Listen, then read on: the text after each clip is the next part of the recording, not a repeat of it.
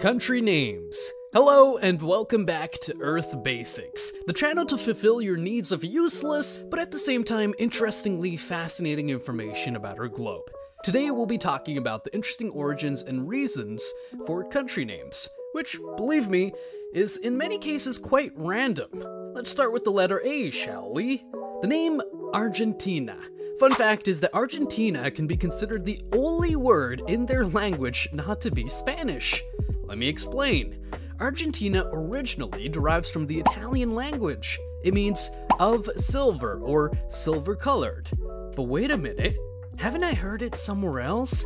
I believe I have. I remember again, it was in a Latin schoolbook, but the word was argento instead of Argentina. Okay, so let me set this straight quickly. So basically Argentina derives from the Italian word argentino, which in their place derives from argento. And they got their language from the Spanish after colonization.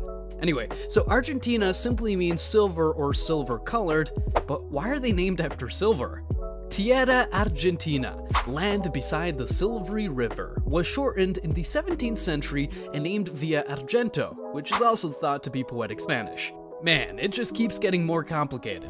Anyway, the Rio de la Plata was named by Italian explorer Sebastian Cabot during his journey there in the 1520s after collecting some silver trinkets from the Guaran along the Paraná near modern-day Asuncion, Paraguay, which is right here.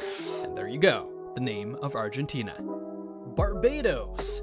Barbados, just like Argentina, derives from another country, but in their case, it's Portugal. It comes from as barbadas, which means bearded ones. It is either believed that the indigenous people had beards or from the island's fig trees, which look like this. See the link? No, me neither. The next one is Cameroon, and Cameroon means, well, shrimp. Like this little swimming thing. Yes, like this little swimming thing. It is from the singular French Cameroon, which in their place derived from the German Cameroon, again derived from the anglicized Cameroons, which is again derived from the Portuguese Rio de Cameros, which means, drumroll, shrimp river. It was bestowed in 1472 on account of a massive swarm of the Wouri River's ghost shrimp. So let's summarize this real quick. So Cameroon got its name from France, who got it from Germany, who got it from the English, who had it from Portugal. That makes total sense. Costa Rica. You've probably never thought about it like this, but it simply refers to rich coast, but in Spanish. Look, here's the name of Costa Rica. Put the A in front of the letter S and T, and replace the last A with an H, and you'll have Coast Rich. Some claim it was bestowed by Christopher Columbus in 1502 as Costa del Oro, Gold Coast, others by the explorer Gil Gonzalez Davila. The next one is Dominica. Dominica means Sunday Island, lordly island, but it probably never had anything to do with that. On 3 November 1493, at the time of Dominica's discovery, there was no special saint's day on that date, and Columbus's own father had been named Domenico, so it's likely to be named after some person who happened to be the father of Columbus. East Timor. Now, you've probably heard this one already, but I would be hated if I'm not including this one in this name series.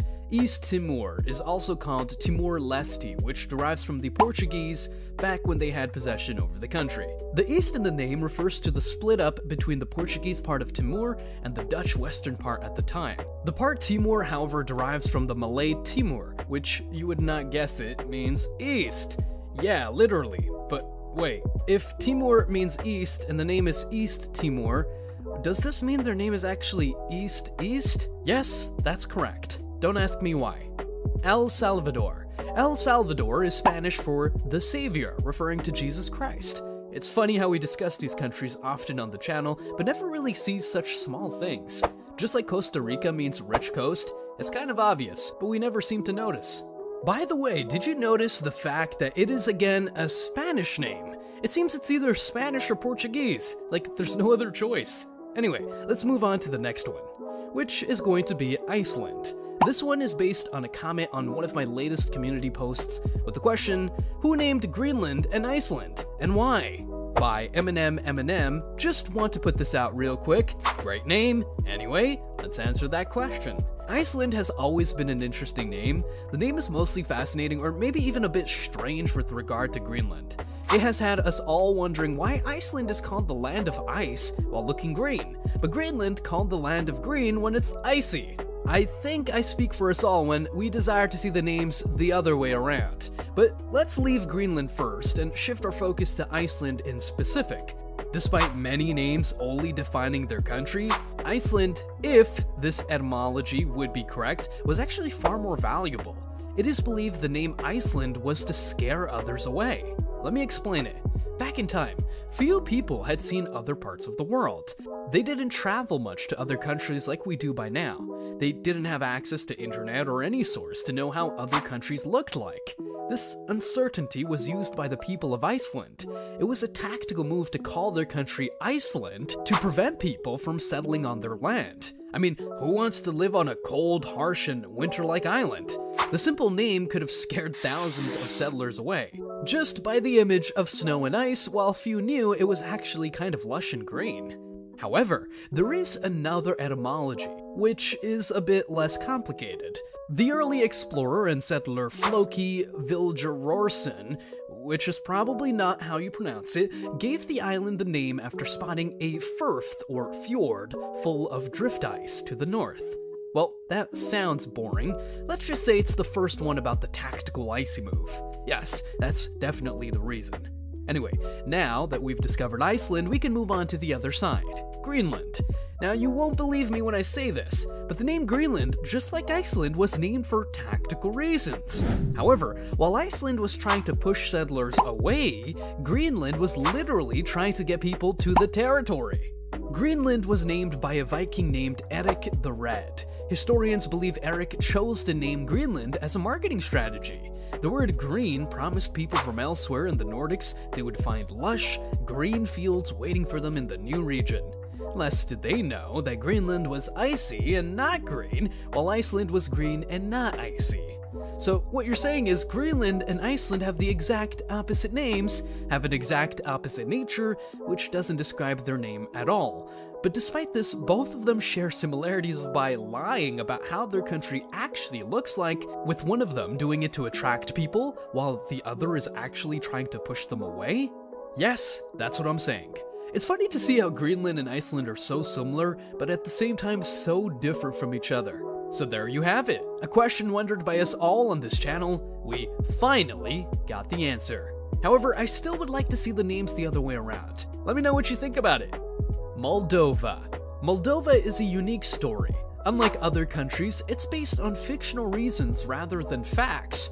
There is a well-known Romanian folklore about a young guy named Dragos Voda, who went on a search for an aurochs, or a wisent, trailed by a pack of hounds. Except for a female dog named Molda, who constantly raced to the wild animal during the hunting expedition, all of the dogs were fatigued and collapsed. The female dog followed the wisent into the river and drowned. Dragos finally killed the wisent and severed its head thanks to Molda. And in honor of his dog's sacrifice, he named the river and the area Moldova. That legend, which is a fictional story, explains the name of the territory and country's etymology, and also explains why the symbol of Moldova is the wisent head. The symbol is also on their flag, right about here.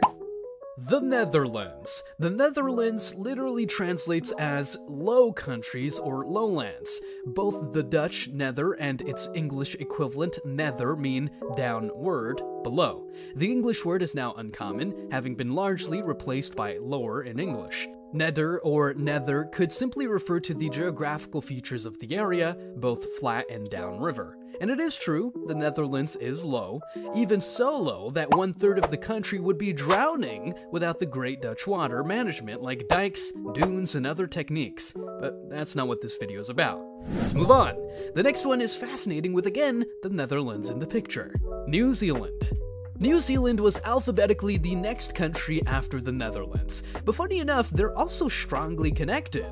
New Zealand actually got its name from a place in the Netherlands. When Abel Tasman, a Dutch explorer, traveled to New Zealand and called it Statenland, but later Dutch cartographers used the Latin name Nova Zealandia, followed by the Dutch name New Zealand.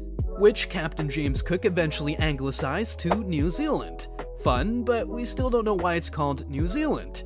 Well, as cocky as Dutch explorers are, and I can say it because I am one, they called it after a place in the Netherlands, which is called Zeeland. And so because there was already a Zeeland, it was called New Zealand. Now you also know where the Australian state Tasmania got its name from. The Dutch explorer Abel Tasman. My god, these Dutchmen were cocky. Again, I'm Dutch, I can say it. Amazing! What a journey it has been through these country names. Did you enjoy this video? If so, help us a bit by pushing this video into the algorithm with a like. Oh, and also subscribe if you'd like to see more content like this.